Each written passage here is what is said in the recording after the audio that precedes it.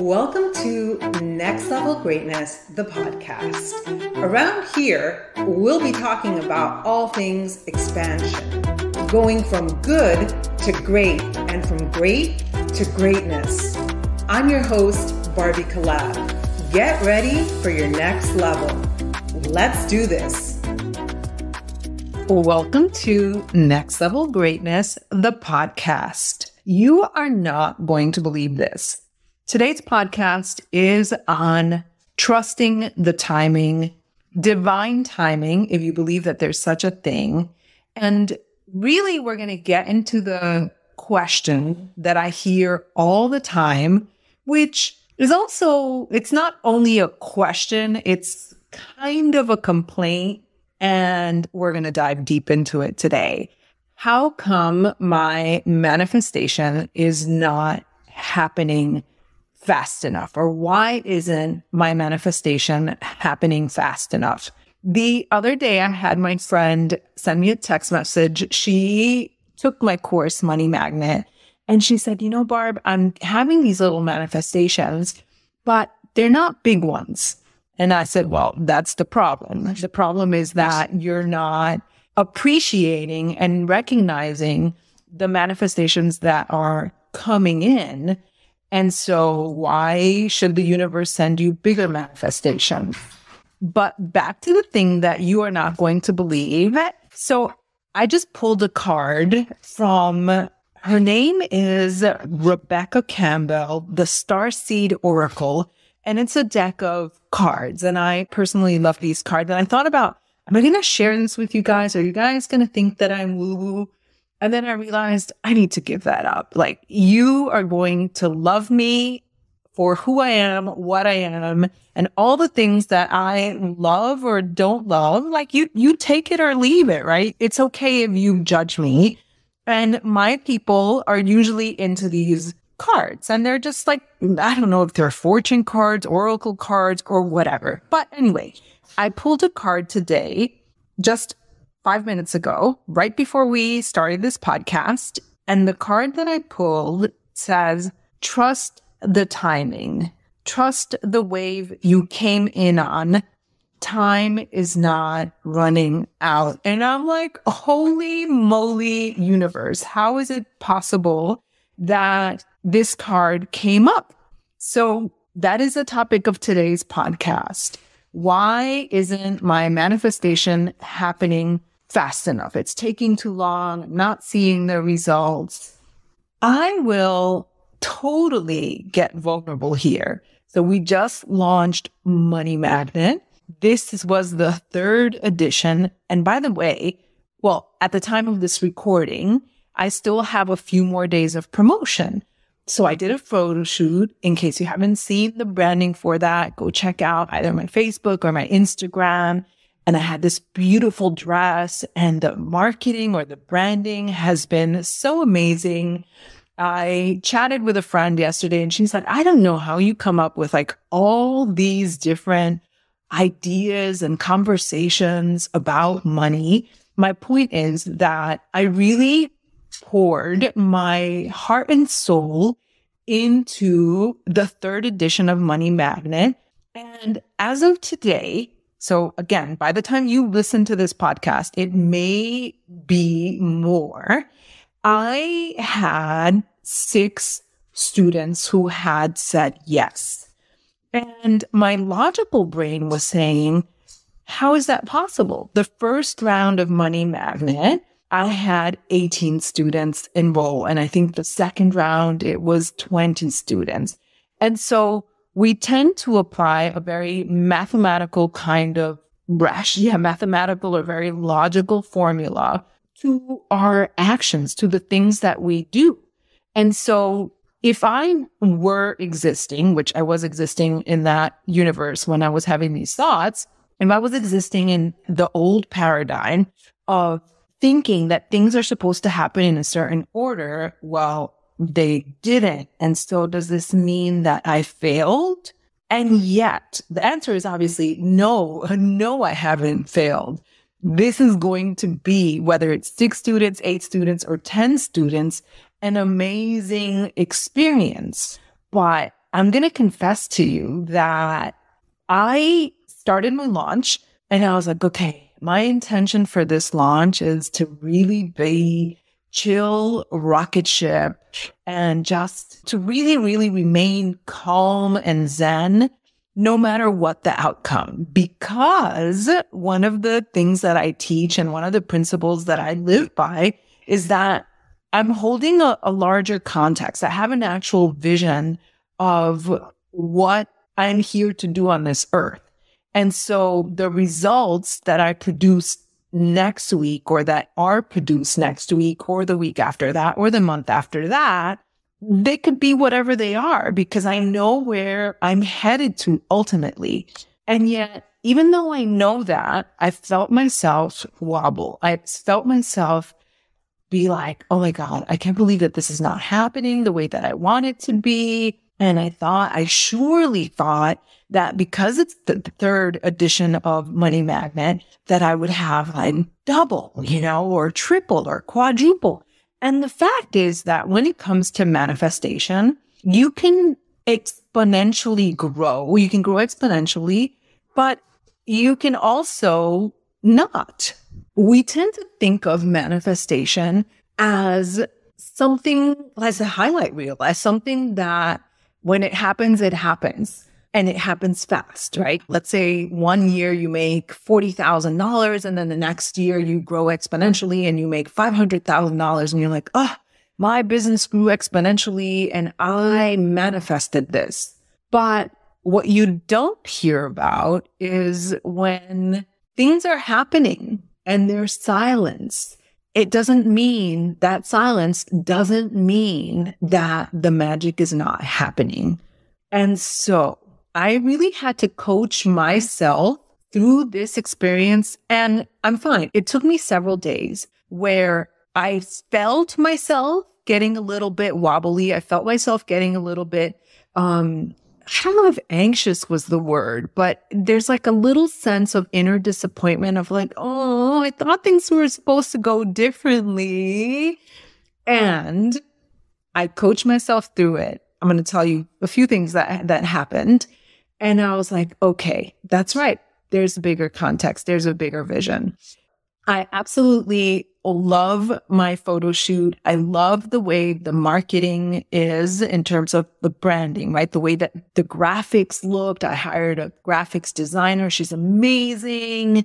I have the most amazing testimonials. I had the whole shebang. I feel really great about the way that I have talked about Money Magnet, and I felt great about the way that I showed up on Instagram stories. So what am I saying to you right now? I truly did my best.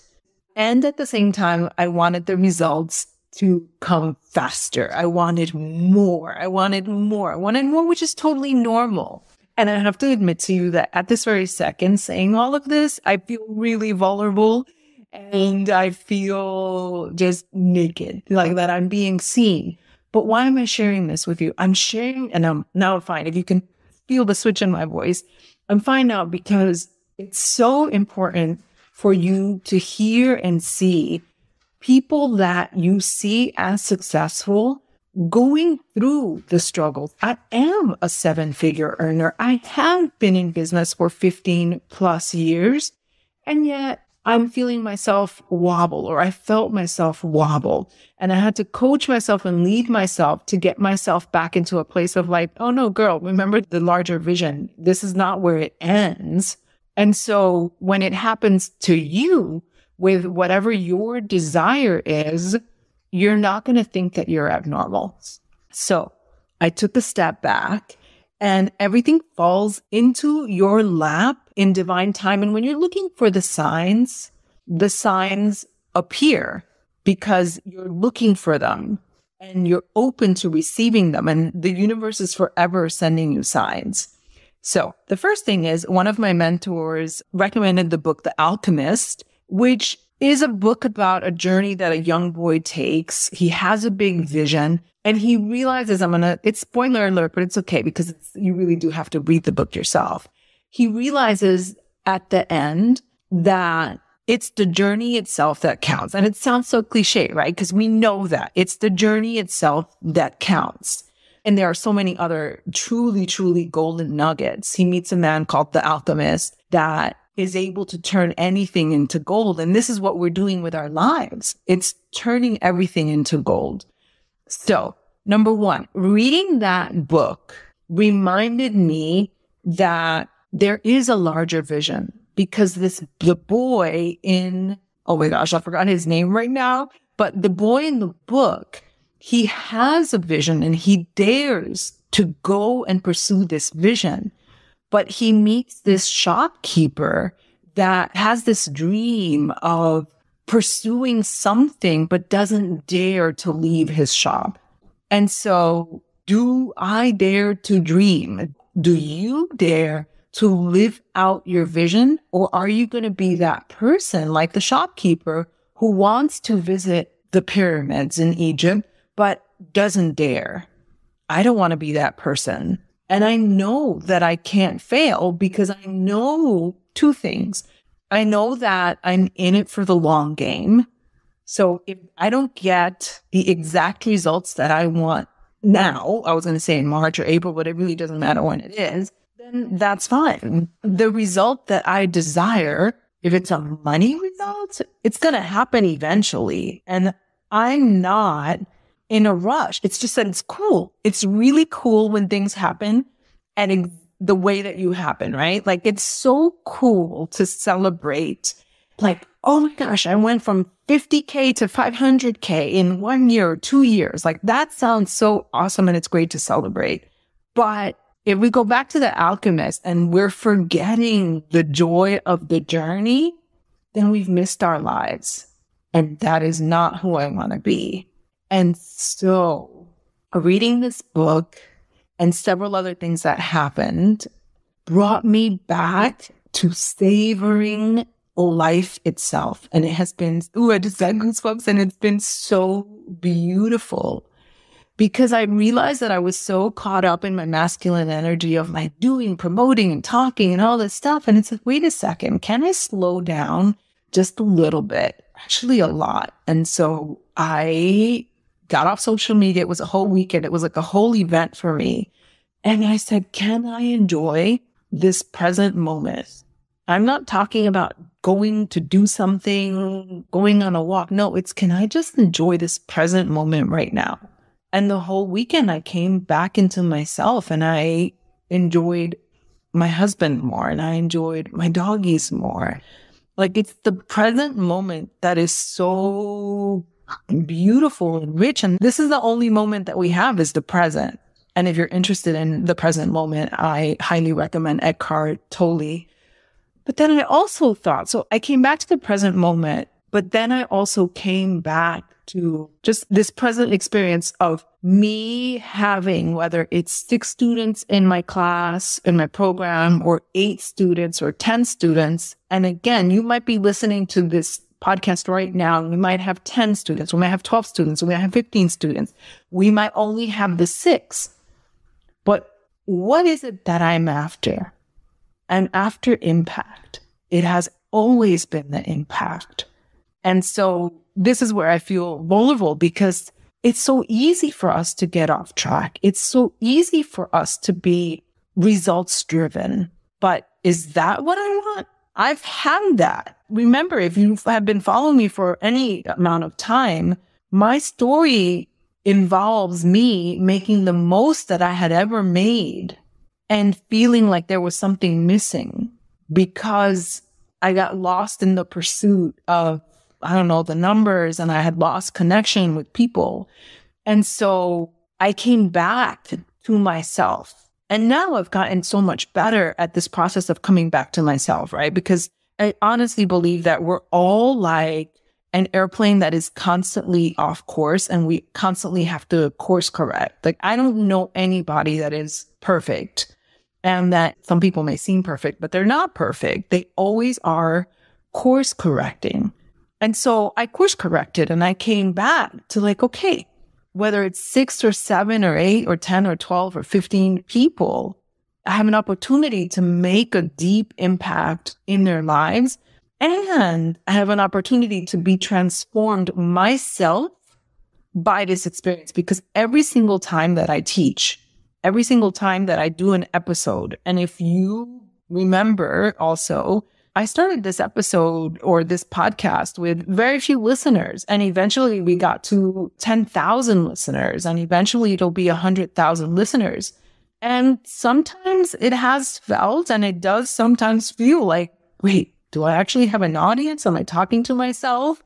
Because people don't normally message me to tell me how much they love the podcast. It has been happening more and more, which I so appreciate. And I so appreciate when you do leave podcast reviews, because they really do matter. And it's not that they validate me. I was going to say validate me, but we all want to know. That's it. We all want to know that we're having an impact. And yes, a bird is going to sing regardless of whether someone can hear the bird singing. But if I'm a bird and I'm singing, I would love to know that there's an ear that is appreciating my beautiful song. I hope you love that metaphor. So yeah, it's been such a rich experience for me, and I hope that you're able to take away some golden nuggets from my words. So as I read The Alchemist, I started looking at some stuff online on the author Paulo Coelho, and I found out that his book didn't do well at first. He said that he wrote the book in just like 3 weeks, that it was basically written inside of his soul. And so it took him basically no time to write, but it didn't do well. And it became, with time, it became a bestseller. And it was on the New York Times bestseller list, I think for like I don't know, it was 24 weeks or 24 months, but it doesn't matter. The point is that this book has sold millions of copies, but it didn't do well in the beginning.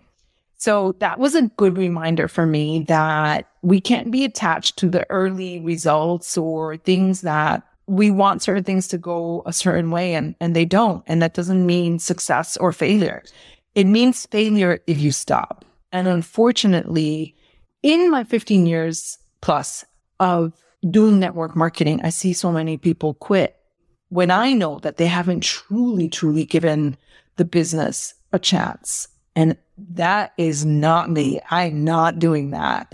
So for me, it was never an option to quit, whether it was my network marketing business or this coaching business that I have. It's not an option because I see the big vision. So it's one thing to wobble, but I may have periods, like it might be a weekend or a week or whatever, where I wobble.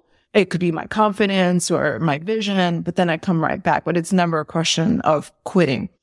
And then I also saw, it was a documentary on Freddie Mercury, Queen, the whole band, and how Freddie Mercury became Freddie Mercury.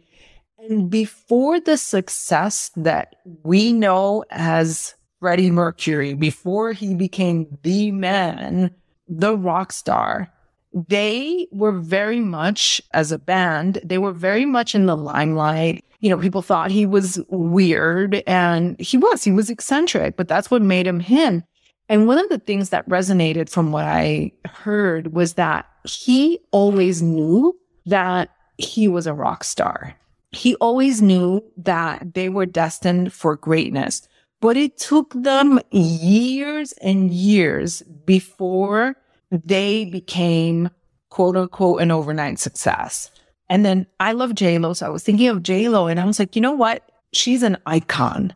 And I remember, I think it was early 90s, so late 80s, early 90s, when she was on that show as a backup dancer in Living Color. And so we tend to forget people's origins because on social media, we're so enamored by the overnight success. We're so enamored by the highlight reels. We're so in love with these like huge quantum leap transformations. And I think as someone who is in business, I mean, I love to celebrate big leaps as well, right? Because why? Because they're amazing. Like, I want to be able to say, I went from 50,000 to 500,000, right? That is something to celebrate. But you know what? Going from $0 to $10,000, for example, is freaking awesome too, because that's the experience that you had in building and doing the things that you needed to do to get to the 10,000, or going from 0 to 5,000 or 0 to 15,000. It just doesn't matter, 0 to 100,000. It's, can we enjoy the journey?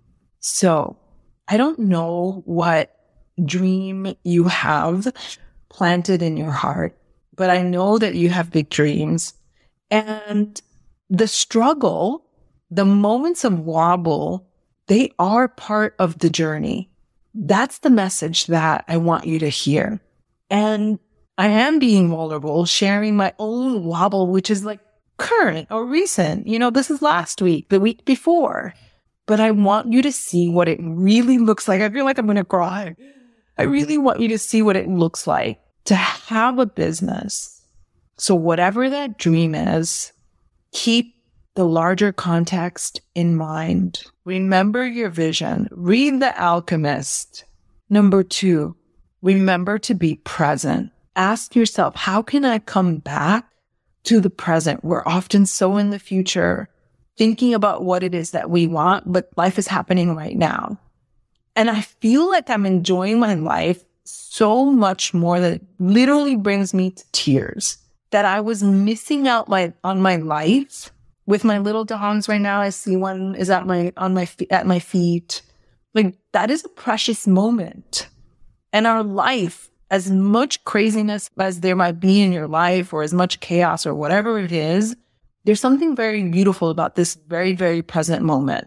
And you might be listening to this podcast while you're walking your dogs or cleaning. Like, just stop. Stop for a minute and just take in this beautiful moment that you have. And then finally, trust and believe. You're in this for the longer game. You're in this for the long game. I hope that you have enjoyed this very raw, very real episode of my podcast. And I would love to connect with you over on Instagram. I'm at barbie.collab. We've got my magnetic portal community. And if you still want to jump into Money Magnet, you are definitely welcome to. But thank you. Thank you for listening. Thank you for being here. Thank you for being exactly who you are. I will see you next time. If you loved this episode and if you're loving my podcast, I would love for you to leave a review. They really do make a difference in spreading the word and having more people be impacted. Also, I'd love for you to join me in my Facebook community called The Magnetic Portal. You can find the link in the show notes. I'll see you next time.